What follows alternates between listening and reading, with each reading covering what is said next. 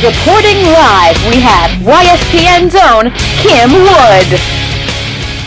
Hi sports fans, this is Kim Wood, your sports reporter for YSPN. And we're after the big game, but we're going to have a minute with your coach, Michael the Bear Bennett.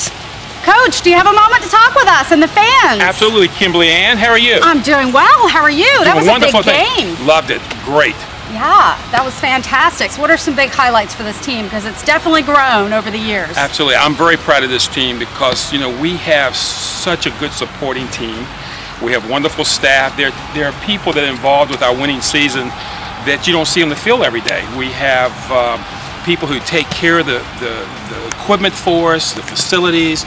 We have trainers, we have all sorts of staff that are behind the scenes. It's more than just the players on the field, so I'm very proud of everybody. That's fantastic, Coach. What are some specific highlights that you're very proud of this year? Well, there's just so many, but a few that I can think of.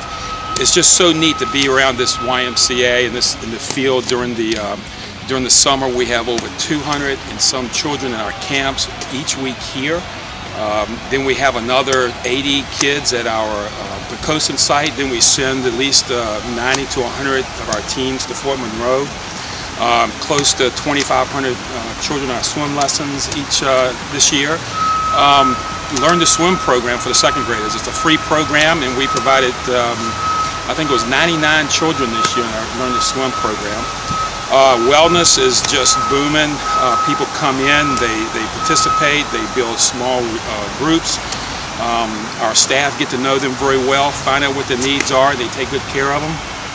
And then our facility staff, they keep the place clean. When we have between 1,100 to 2,300 people come through our doors a day, the people coming at 3 sometimes don't even know how many people came in before that. So we have a terrific support. Just can't be any proud. I mean, when you have our children that come through our Child Watch and Youth Watch, and the parents just feel so comfortable knowing that their children are being taken care of. Absolutely, Coach. Now, how about next season? What do you look forward to? Where is this team going? Kimberly Ann, I'm just so proud of this team. I mean, it's just opportunities are just endless. We, you know, I think the one thing is when we get our team together, we just want to say we want to go outside of our walls. We're looking forward to building collaborations to enhance our present programs and develop new programs. We want to build a relationship with churches, doctors, hospitals, because we have a diabetes program that we're developing, working with the National YMCA, and we want to get people wrapped around it because there's such a need. We're looking forward to increasing our Learn to Swim to over 135 children this year.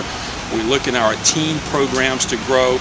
I mean, when we've grown from 7 to 63 teen leaders, what are they going to do next? Wow, it's amazing. It's amazing, and all the needs in our community with our youth and our teens, we can play a major part, but it's really going out and working with other people on how do we enhance our community and make this community of York County, Pocosin, Newport News, and Hampton a better place to live. Well said, Coach. Thank you very much.